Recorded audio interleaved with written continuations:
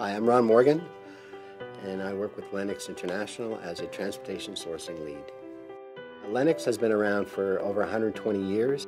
It started as a small residential air conditioning manufacturing company. It has grown to be an international company. That's why it's Lennox International now. Our customers expect superior quality in our product. They expect a timely delivery, accurate information, and service quality overall. Our supply chain takes many forms depending on the business unit involved. We have a number of different business units. Our residential business unit has a hub and spoke model.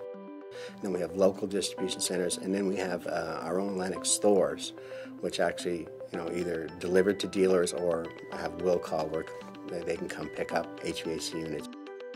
ELDs, the new changes in the regulations, have impacted us significantly.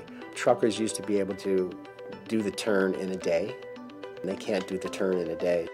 The transportation industry has been impacted somewhat by the consumer's need for instant gratification, sort of the Amazon effect, and our answer to that has been our Lennox stores that we put out right near our consumers so they get next day delivery. We want to be there on time. We want to be able to, keep our costs down, of course, but I mean, the big thing is servicing the customer. I think BNSF is one of the better railroads as far as on-time performance. We use intermodal on a couple legs of our distribution network. We'll rail to our RDCs. We will even rail sometimes to our local distribution centers. And recently we've been looking at even going direct to customer via intermodal. One of the benefits of intermodal, of course, is the efficiency on cost. But we look at our carbon footprint, and it's just another means of increasing the capacity.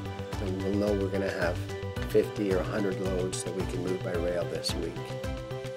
We recently started using the BNSF service running up to Pacific Northwest from Mexico. It's a pretty fast service, and we've started putting boxes on every week, and we find it's very comparable to a truck service.